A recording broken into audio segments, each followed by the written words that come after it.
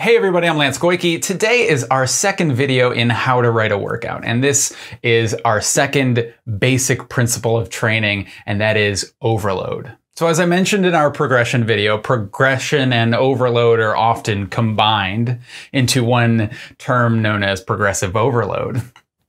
And it's really hard to distinguish between the two.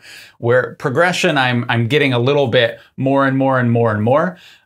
Overload just means I'm doing something that my body isn't used to. So it doesn't have this like time perspective of it. Like I don't have to think, okay, I need to do 5% more than I did.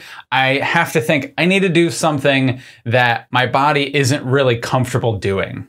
Training itself, eliciting fitness adaptations, like all of that is supposed to be uncomfortable. So if it's not uncomfortable, you're probably not overloading your system and you're probably not going to get any adaptation out of it. Now, that might be okay because your goal might just be to maintain the adaptations that you have. And if that is the case, it is fine to do things that way. But if you're looking to make gains, to accomplish new goals, you're going to have to overload your system. So what does overload look like?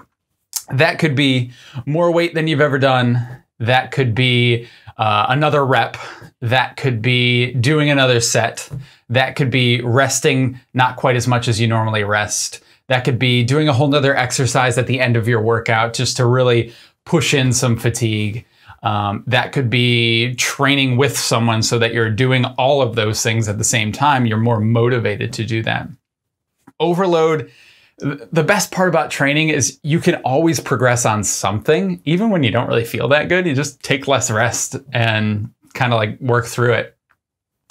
Because there's so many different pieces that you can tweak that you can always kind of progress on something. Now, that's frustrating because it's hard to control and it's hard to do different reductionist studies to really know what kinds of behaviors are eliciting what kinds of changes.